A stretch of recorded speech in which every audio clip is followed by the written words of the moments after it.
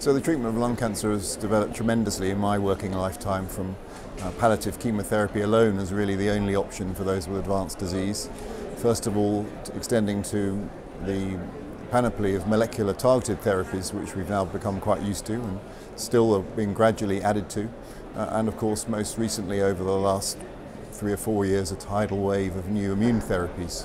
Checkpoint inhibitors in lung cancer are now an integral part of what we deploy to treat our patients. So in my lung cancer clinics nowadays, more than half of patients are on immunotherapy of some sort at some line in their therapy, either on trial or as standard of care. So it really is revolutionizing what we can offer patients and the outcomes that they can expect.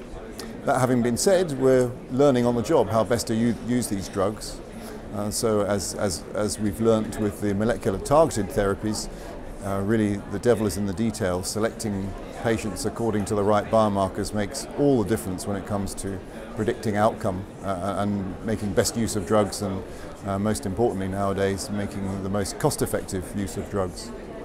So it's all about biomarkers, and we've heard a lot more about that at this ESMO in the immunotherapy space.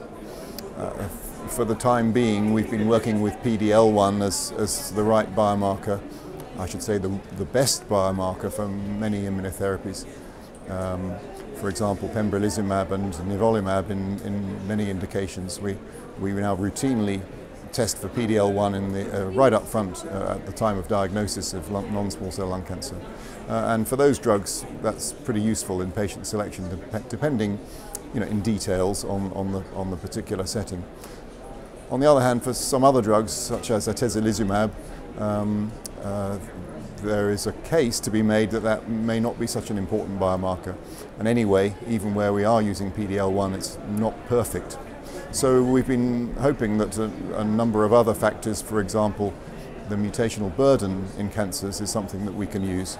And we've learnt something more about that this weekend here in Munich.